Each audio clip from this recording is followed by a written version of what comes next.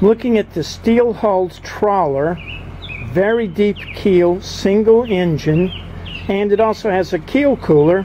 More on that later. But what I'm pointing out here is our Get Home or our Come Home auxiliary engine. You can see this is a sail drive or an inboard-outboard concept with a folding propeller. So I come around here, I'll grab the propeller and show you how it folds open. See, there's the propeller, it folds open, and you can see how it operates.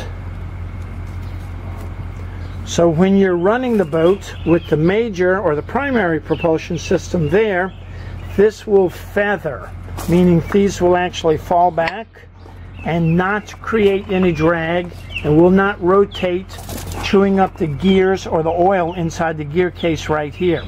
So looking at this, you can see it's steerable up inside there. It rotates just like an inboard-outboard would rotate on a ski boat, so to speak. And in the front, we've got this big delta fin right here. This is a weed guard.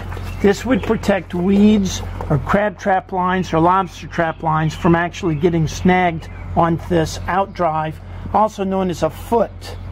So if you want to know more about auxiliary propulsion, Get Home systems, remember, ask Captain Chris.